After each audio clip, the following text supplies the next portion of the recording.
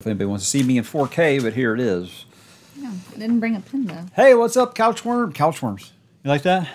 Couchworms. I should leave that in there. No. Hey, couchworms. That means something different. Very disturbing. Now I don't want to sit on a couch. Thanks.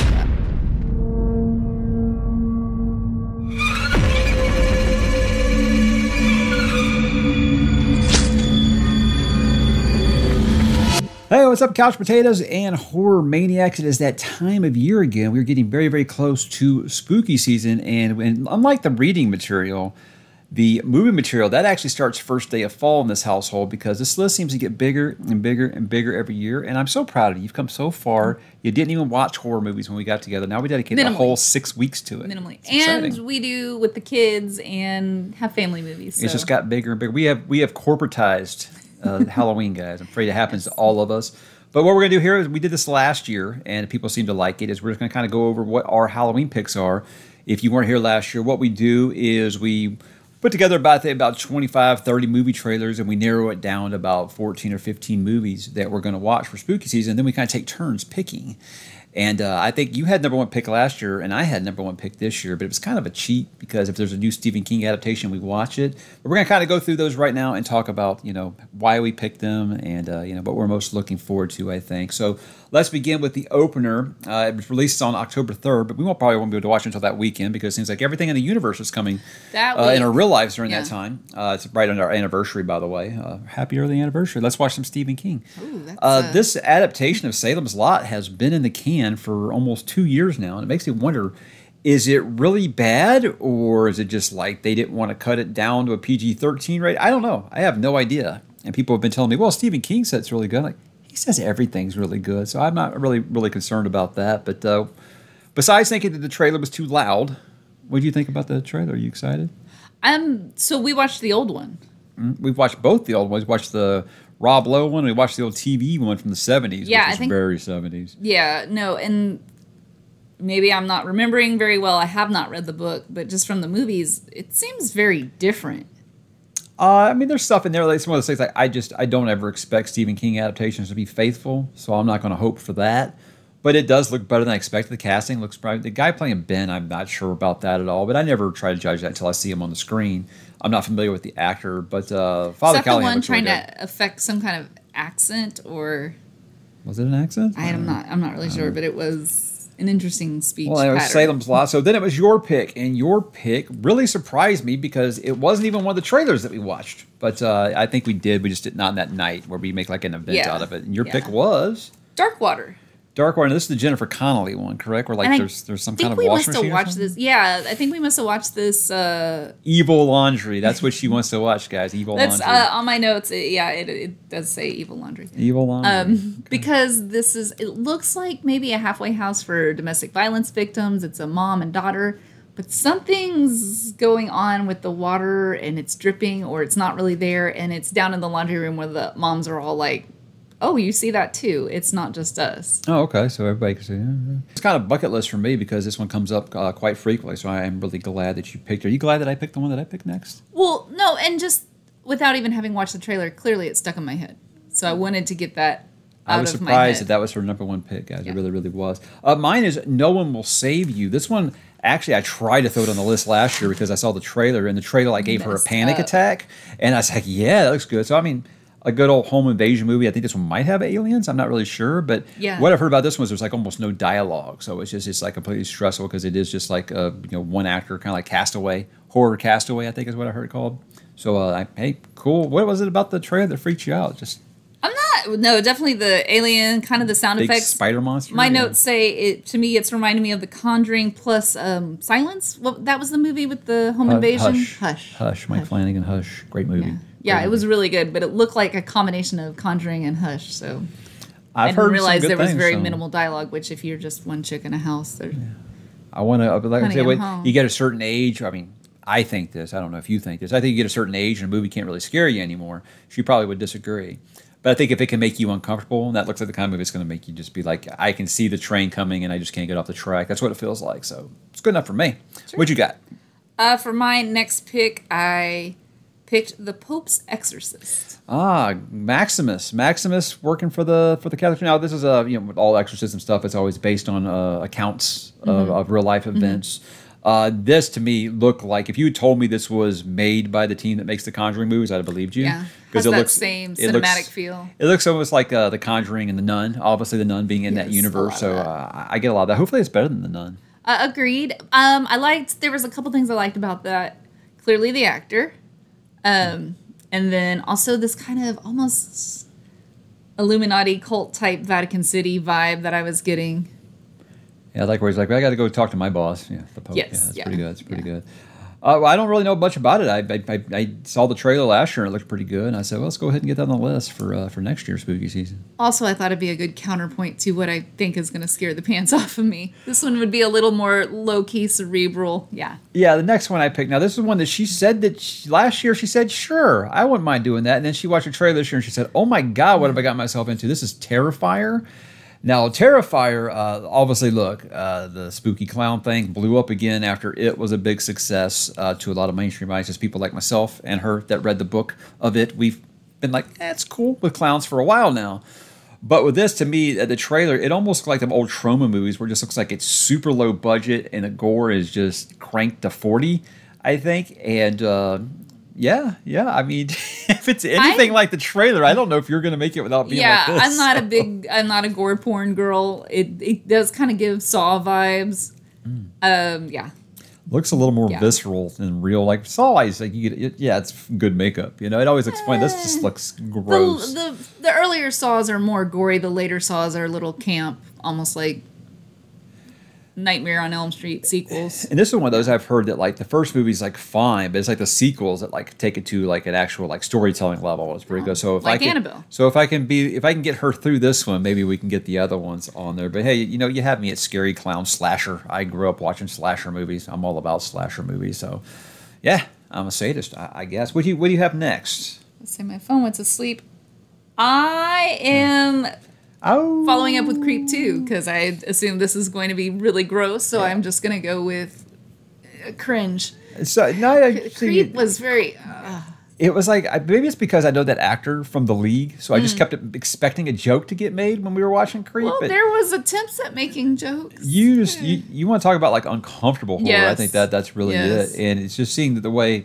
It doesn't just look like they're trying to do the same thing again. It does look like they're trying to do something different with it. Yeah. And I can appreciate that. That's the only fan doesn't like your notepad, does it? I noticed. But, I mean, cool. I mean, Creep was one that we had on our list for these every single year, and it never made it. Yeah. It never made it. Now the fact that we're doing the sequel the following year means the guy in the wolf mask obviously left a little impression on you. Can I get a wolf mask like that for like Halloween? I don't like masks. Yeah, I mean, that's creepy. That's Couldn't creepy. see your lovely face. Lack of a better word. It's really, really creepy. What'd I pick? I can't see. Oh, Longlegs is the one that I picked. This is just because a lot of my patrons over on Mike's Book Reviews have been telling me about this one. I complain about a lot of modern horror not being any good. This one really, to me, seems very Silence of the Lambs meets kind of Black Phone. I think it's kind of the feeling of that guy because it feels like it is kind of take. And I've said I think the best thing to do for horror movies is take them pre-technology, super technology. Yeah. Pre-90s or better, because you don't have to explain away cell phones and all that stuff. And it looks like it's doing that. But I got a lot of Clarice Starling out of this. I got Silence of the Lambs plus Hereditary on my notes. And it's I think Nicolas Cage is playing the killer. He's zany enough. I think that might be. They keep doing like this weird sound. The trailer's like, what is that? So not cool. I'm not really sure about this one. I've just had pretty good word of mouth on it. So the fact that it's going to be out in digital in time, I said, yeah, let's go ahead and throw that one on there. What'd you get? So this is one after we watched the trailers. Nothing really struck me, and then I woke up that night and I was going back to sleep and I was thinking of The Orphanage. And I thought it was odd because it didn't look particularly creepy or good, but if that's the one that's still running around in my subconscious at 3 a.m., then it's got to get a high pick. I was kind of disappointed in the trailer because I was like, whoa, a Guillermo del Toro movie I haven't seen? What in the world? What's going on? I love it. He has great monsters. And then we watch the trailer, there's zero monsters in it. I always like del Toro for his monsters, his creativity. The effects are great. So it's... not saying that that's going to take away from it all, but I mean, all of his movies I always come away with, man, he has such a great imagination for monsters. Maybe and they the just stories didn't are put 'em always in the like, trailer? they're fine. Maybe. I don't know, but last year I think the sleeper hit was Wreck and The Host, and I don't think either one of those trailers really like wowed me. True. So maybe True. maybe this one will do it. I don't know, but hey, in the end, Speaking Creepy Kid is always a winner, right? Oh, Creepy Kid. Creepy Kid Mask. Except Trick or Treat. That one's the one that like both of us were kind of like, wow, people really love this, huh? People are probably flipping tables. Right now. What do I got? Yes, I'm that blind, guys. The Autopsy of Jane Doe. This one comes up every few years. And I think the reason it kind of got interest this year is because my wife's watched Succession now. And this has Logan Roy in it, Brian Cox. And so she was like, oh, hey, yeah, I know him. But it looks kind of like, I forget that movie we watched with the cop lady last year where she was in the precinct and was she going insane or not? Yeah. Makes me think of that when you're like scared of, not claustrophobia, but like you're scared of like an enclosed area with no way out. I don't know. It's some kind of term. I'm sure somebody will bring it up. Yeah. But it looks very claustrophobic in that regard. It looks very freaky in that regard. And kind of, I don't know if it's a zombie story or what this person wasn't dead or what. They had the bell around the cadaver. And I liked it. It looked like it had a father-son aspect to it. And yeah, there's definitely a zombie something going on. All right, what you have next? Sleeping with the Enemy. Now, last year I threw on the old one of, God, what was it, where Kiefer Sutherland like loses his wife? What was that one called? With Jeff Bridges was the killer. Vanishing? The Vanishing, yeah, I did that one. So I was like, hey, cool, that's a good, nice 90s throwback movie we haven't watched before. And I think this was, we were having our timelines mixed up. I think this was before Julia Roberts was like humongous. This was Pretty Woman, I think. But this is one of those movies like I was too young to watch it when it came out, but I know the ending. I saw the ending when I was a kid and I didn't understand. My mom had to explain to me what was going on because I was very disturbed by it. So I know the ending. I'm glad you don't. I don't know the ending. This movie was huge. This movie was huge in the 90s. And actually, I was just kind of flipping through and I was like, oh, look at this Julia Roberts movie. Like it was a clip or something on Reels. And I was like, wait a second. This is a scary movie with Julia Roberts? I had no idea that was even a thing. And I was like, you know what? I'll fill out my Julia Roberts repertoire. Yeah. And the thing is, like, I don't know if, like, financially it was super big, but I just remember, like, in pop culture, this movie was very, very popular, especially among divorcees, I think. That was a really, really big thing. So that's it looks a little bit... sign of the time. It's like, you know how she was in that movie Runaway Bride? Now imagine if, like, the person she ran away from said, I'm going to kill you now. Yeah, that's what I got from the trailer. That and Double Jeopardy. I got a lot of Double Jeopardy out of it, yeah. where he fakes his death? Or she, No. She fakes her death. Or he tries to kill her, she lives. He fakes his death so she can get convicted for murder. That's what it was. And then when she finds him alive, she And this one, him. crazy, like, Freddie Mercury mustache man is like, I'm coming for you. I'm coming for There's you. also a great blown out man mullet. Dude, he's got some nice 90s mullet in there, man. It's really, really good. Speaking of mullet, that's usually something you have when you're old.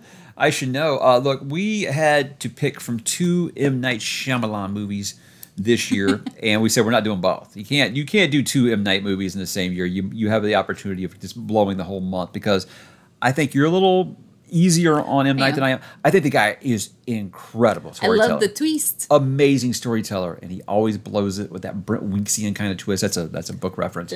He always feels a need to put some kind of twist in there just because Sixth Sense did it. And I'm always like, dude, just tell your story, man. And I always think that his setup's great.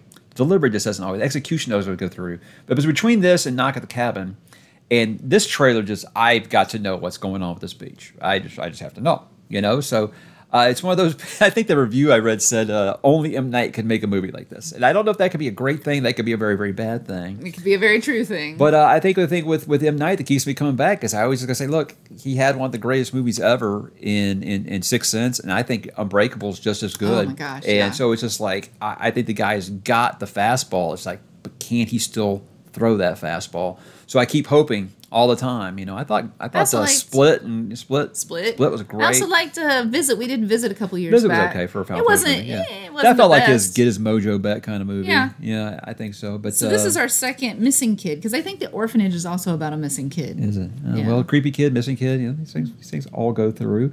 And then you had Blink Twice, which I had never heard of. Honestly, I'm not gonna lie to you. I'm a Channing Tatum hater. I think the guy cannot act whatsoever, and he's really good dancer. He must be just a great. Like the only movie I've ever liked him in was 21 Jump Street because I don't think he was acting. I think that's. We went and saw the old G.I. Joe movie back in the day, way back when G.I. Joe. That's how long ago this was. Pregnant. And she goes, what was the character Channing Tatum played again? I was like, Duke. And she goes, huh, explains his acting. And so I've never been able to forget that. So it's one of those things. But this trailer, it's got some real star power in it. Besides him, I was just like, it's got a lot of people in it that I recognize. I was like, I've never even heard of this. Almost kind of looks like Fantasy Island, but like a little bit like The Lotus. Is that what it's called? White Lotus on HBO, which I haven't watched. But that's the vibe I get out of that trailer. Did you get any of that? I don't know. I got are they Perfect high? Strangers. And like, yeah, a little bit of microdosing or something's going on. Like, but it gave me 9 Perfect Stranger vibes because they're all going to this island. There's clearly psychedelics being involved and lots of money. And see, but I'm like, is it that or is it like Midsummer? You know, where they're trying to get you into a cult or something. Yeah. You know, that's what I have no idea. But it looked uncomfortable enough, creepy enough that I'm in. I want to find out. I'm hoping they didn't give away too much in the trailer though, with the missing friend and all that. Like that feels like that could have been a really good twist to have happen in the movie. But you know, I don't know. I've never even heard of this until you recommended it. So cool. We'll see what happens. Channing Tatum aside. How long until he takes his shirt off? 30 minutes? There's a beach scene. Yeah, so there you go. Look, guys, we have watched every single one of them for the good and the bad, for richer or for poorer. I will always be there for. Well, we didn't do the one without Jigsaw in it. No, Saw X. Saw X. Yeah, Saw X. Look, you got Tobin Bell back as Jigsaw, of course. I'm going to watch, and I've actually heard this was actually pretty good. And I think we call this like a sidequel because I feel like it takes place because spoiler companion. 12, 13-year-old spoiler, Jigsaw dies in Saw 3, and it looks like this either takes place before it or during it or parallel to it. I'm not really exactly sure how it actually falls into the timeline. But again, you've got him back as Jigsaw.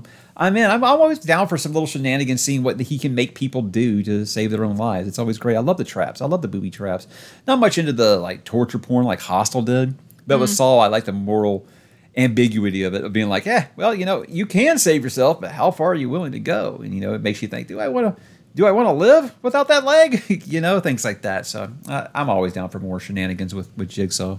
He's got a great voice, and you love little dolls on tricycles, I think. No.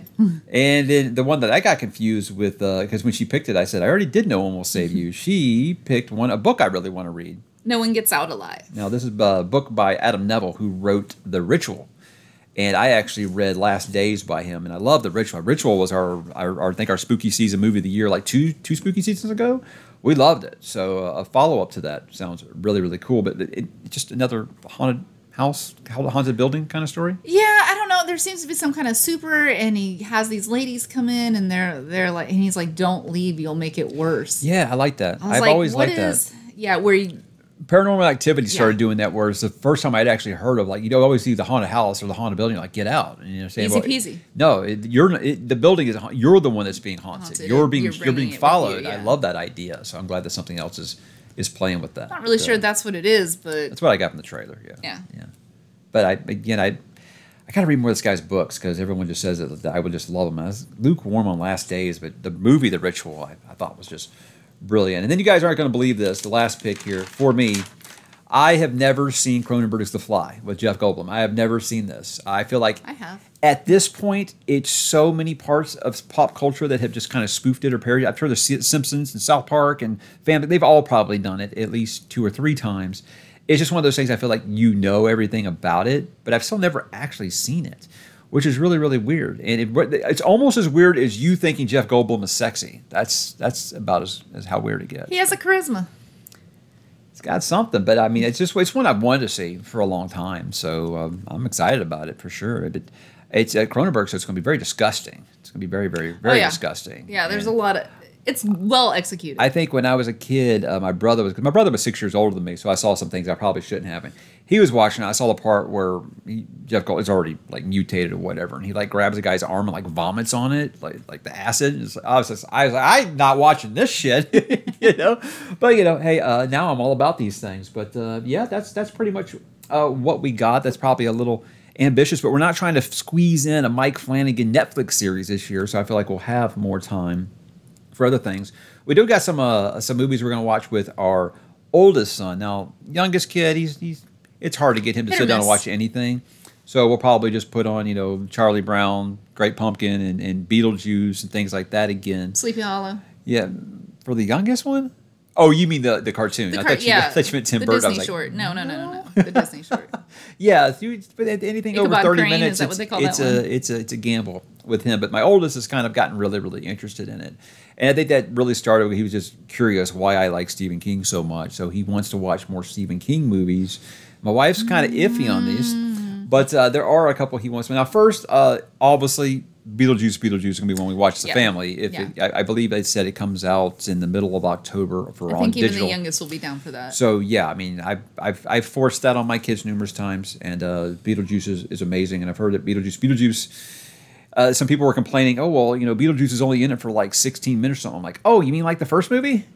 It's not about the amount of time it's there. It's what you do with that time that is given to you. It's about Gina Davis, and it looks really fun. It's doing huge numbers at the box office. So awesome. I heard that they're already talking about maybe doing a part 3. So I hope that Tim Burton got his fastball back, because I feel like he's been mailing it in probably ever since Alice in Wonderland. I feel like he's just been on paycheck mode for a while now. And I liked Alice, the first one. The first one, yeah. Second one, I watched like 30 minutes. I was like, nah, I'm good. I'm good. And you being the Alice super fan, I don't know how that worked for you. I remember you went and saw part 2, and I was like, what'd you think? You're like, that's all you said. It was very typical Alice part 2. And was it through the looking glass? Or no, they didn't really do. No, it was more like the Mad Hatter story, and they probably should have just called it Mad Hatter story. Okay. Well, the big one for my oldest this year, and here's the thing: is like he's headstrong. He doesn't. Besides Saw, I think that he's never really been super bothered by horror movies. So I feel like it's with your kid. That didn't bother him nearly as much as it bothered you or me. Well, he was the only one upset about having to sleep next to the attic. Well, I mean, Zelda don't play. It was terrifying. But it wasn't like Saw. Saw, he wouldn't sleep in his bed for a week. Yeah, I would say he was in our bed, yeah. But he's terrified of little dolls, so that's his thing.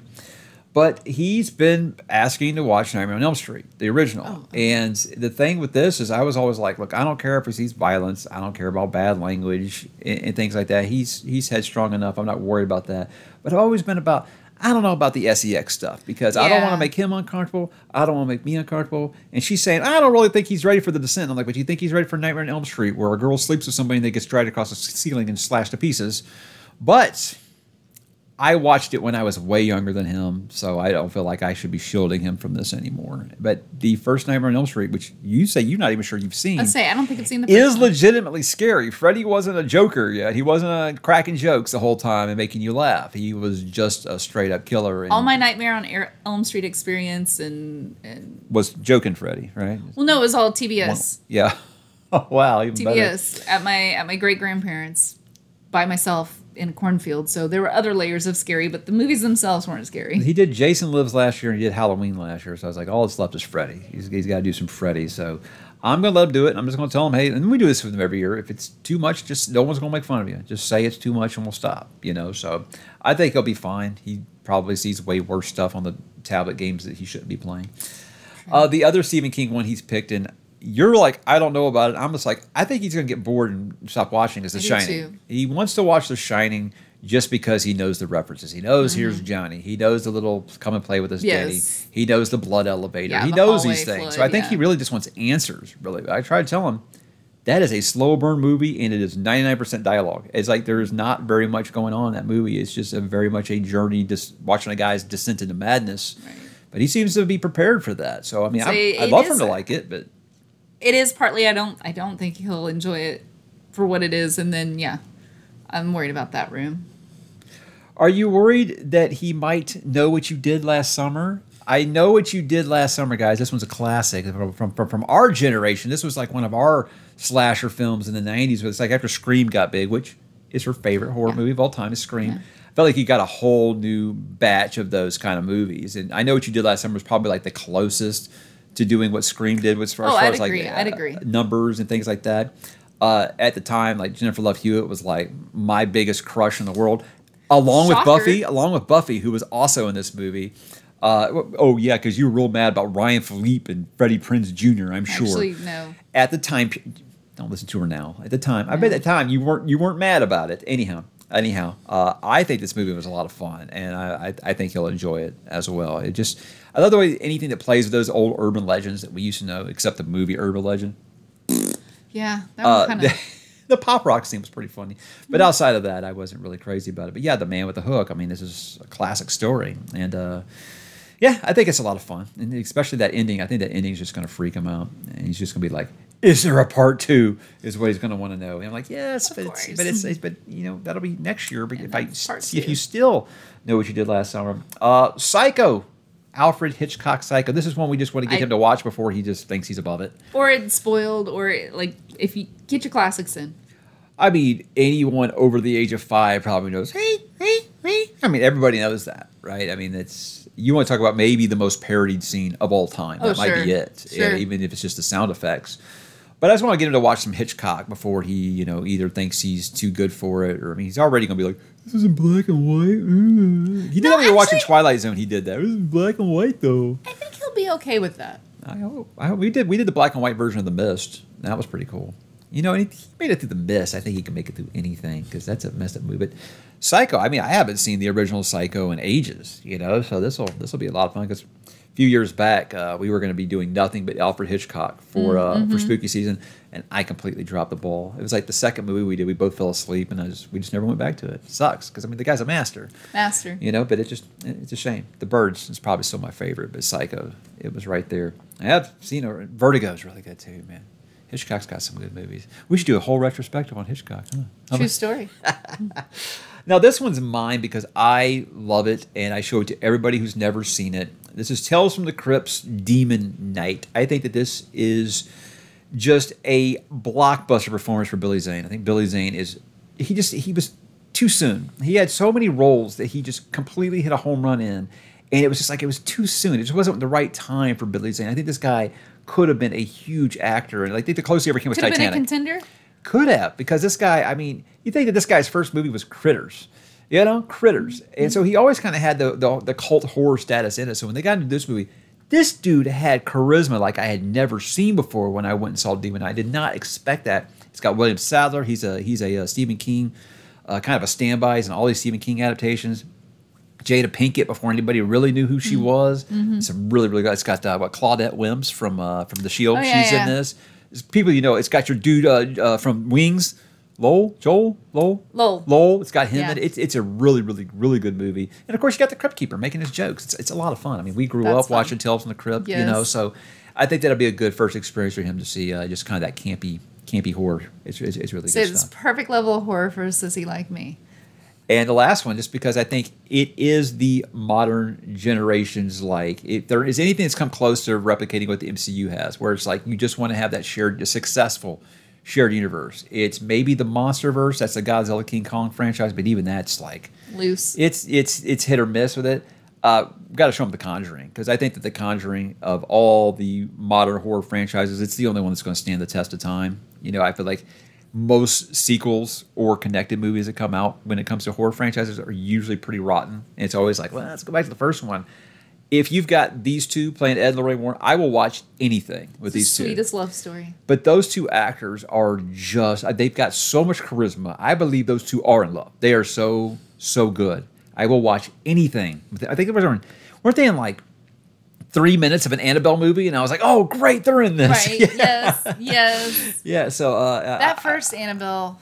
Yeah. But I mean, the Conjuring universe as a whole, I think it's one of those that you watch some of those sequels and it makes some of those movies better. But the Conjuring, Conjuring is just awesome. It's really good. Bathsheba, I conjure thee. It's gonna be good. It's gonna be good. So that's if he gets that far. You know, we've got what two is better than one.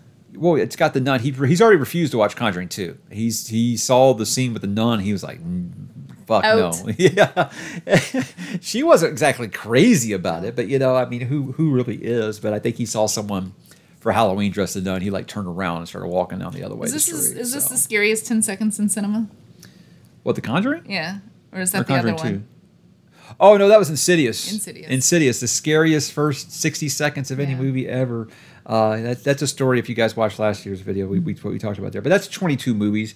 I doubt we'll get all these in. Yeah. It just kind of depends on how everything goes. But, you know, that's why we do the ranking, and we put them in that order. That way, if we get like the first 10 in, I feel like we're usually pretty satisfied. Everything after that's kind of a bonus. But I think it was last year or the year 8. before. I'm good for 8. Last year or the year before, I think we were just like, who cares if it's November? Let's just keep going. Let's keep going with it. You know, so Well, I think there was quite a few we really wanted to see, and we had so many highs because Wreck was great, Smile was great. Oh, Smile 2 comes out like in theaters in October, so yeah. I don't know if I'll be able to wait till next spooky season to see and that. Wreck 2. That was one that didn't make the cut. It's on my list. Would you Wreck? You give it a Wreck? I would. Yes. A double C Wreck? Yeah. For a single C Wreck? Hey guys, that's our list for this year. So yeah, hopefully you guys will watch some of these with us or let us know. Make some recommendations because we always have to keep a lot of all the recommendations I got last year. We threw on our list to vote for this year. So always will take those recommendations. So tell us what you guys think about these. Hopefully no spoilers, except all those I've seen all those that we've got for the kid. But it should be a lot of fun. Are you excited for any of these? Drop in the comments and let us know, and we will talk to you there.